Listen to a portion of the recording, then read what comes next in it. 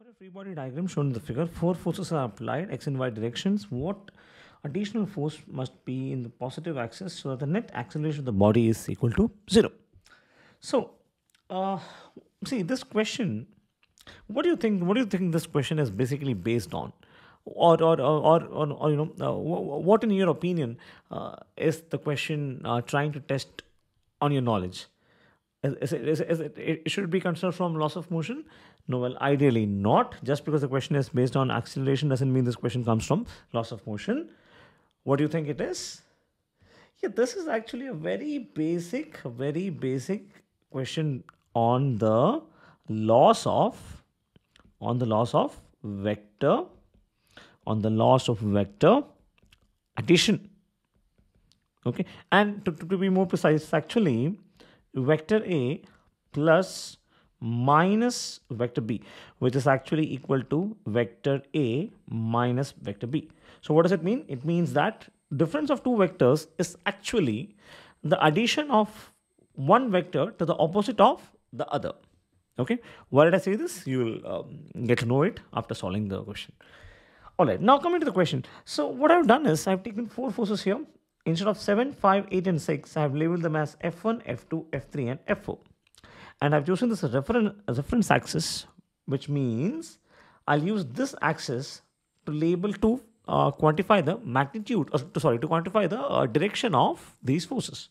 So F2 is acting towards right, it is acting towards right, therefore F2 would be taken as positive. F4 is acting towards left and therefore F4 would be taken as negative. Fy is going upwards, F1, sigma Fy would be result of F1 and F3. F1 is moving upwards, so it will be taken as positive. F3 is acting downwards and downward coming forces will be taken as negative, so it will be thus F1, F3, right?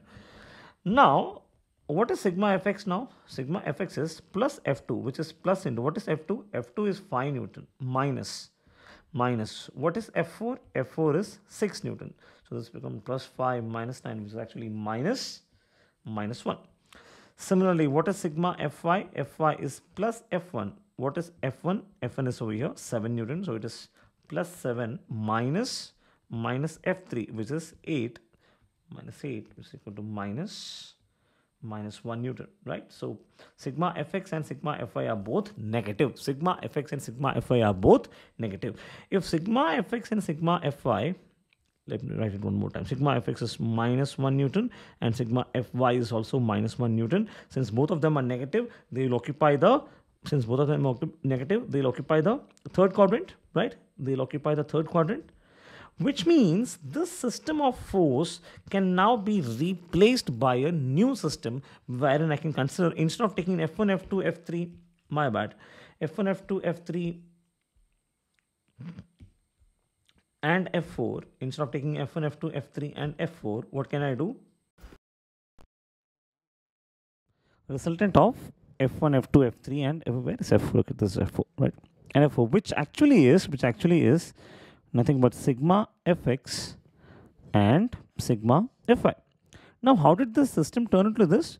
Because sigma Fx is negative, so this is negative x. Sigma Fy is negative, so this is negative 1. Well, to put this more precisely, I would say sigma Fx is actually minus 1 I cap. And what is sigma Fy? It is minus 1 j cap, right? So that's what's happening here. Anyway, now let's see if we have two forces and what is the angle between them? The angle between them is 90 degree, right? The angle between them is 90 degree. And if we have two forces which are acting at an angle of 90 degree between each other, then what is the resultant between of these forces? Resultant is actually equal to root of Fx square plus Fy square. To be more precise, in this case, it is root of sigma Fxy square plus sigma Fy square, right? Now, what is sigma Fx square? It is minus 1 square. What is sigma Fy square? It is minus 1 square. Therefore, what is R is equal to? R is equal to root of 1 square plus 1 square, which is root of 1 plus 1, 2, which is R is equal to root 2 Newton, right? Now, if I were to explain this a bit further, so we had a force like this, right? and also like this. Now, instead of these two, we can replace this entire force by one resultant, right? Resultant of what?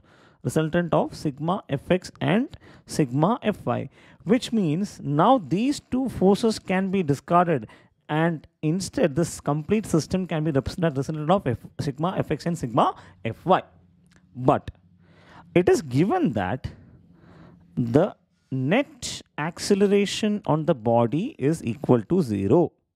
If net acceleration on the body is equal to 0, I can multiply by m on both sides. What I get is m into net acceleration is equal to 0, which implies m into a net is equal to 0, or in other words, f, which is equal to ma, is equal to 0, right?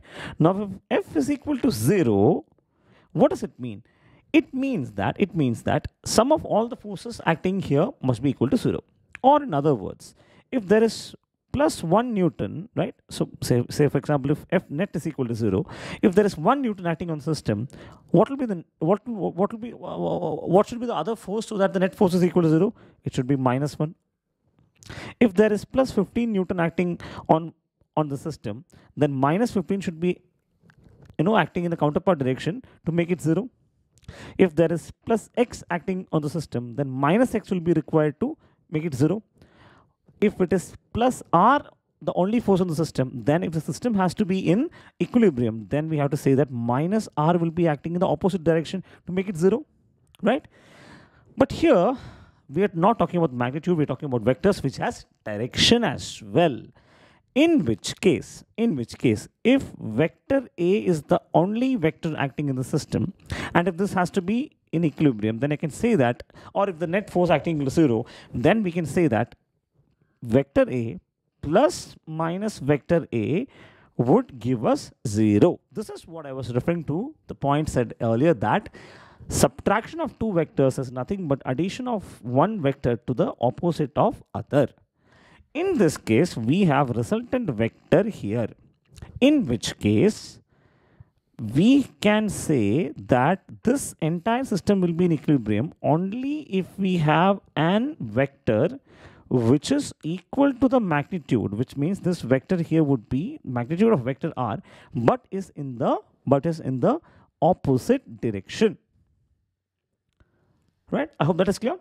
So this is the vector, and what will be the direction? See, this was actually the x-axis, right? This was actually the x-axis, and therefore, what is this angle? This angle is equal to 45 degree. Why? Because if you consider this to be x-axis and y-axis, the resultant was root 2 Newton, which is actually acting at 45 degrees. And therefore, when you take the negative r, it will also be acting at 45 degree with respect to the x-axis. So the required force is the resultant in the negative direction acting at theta is equal to 45 degree with magnitude of r being root 2 Newton. Now let us see the options. So the correct option here is root 2 Newton acting at 45 degrees. Okay, now maybe we can do one more thing. If you want to write down in the pure vector form, what will you write this? What will you write this vector as? So resultant of sigma fx, sigma fy is actually minus 1i cap minus 1j cap, right? In which case, what is minus r? Both of the vectors. What is minus r? Minus r will be negative of this, which is plus I cap plus 1j cap, right? So instead of writing here minus r, I can write this vector as plus 1i plus 1j acting at an angle theta is equal to 45.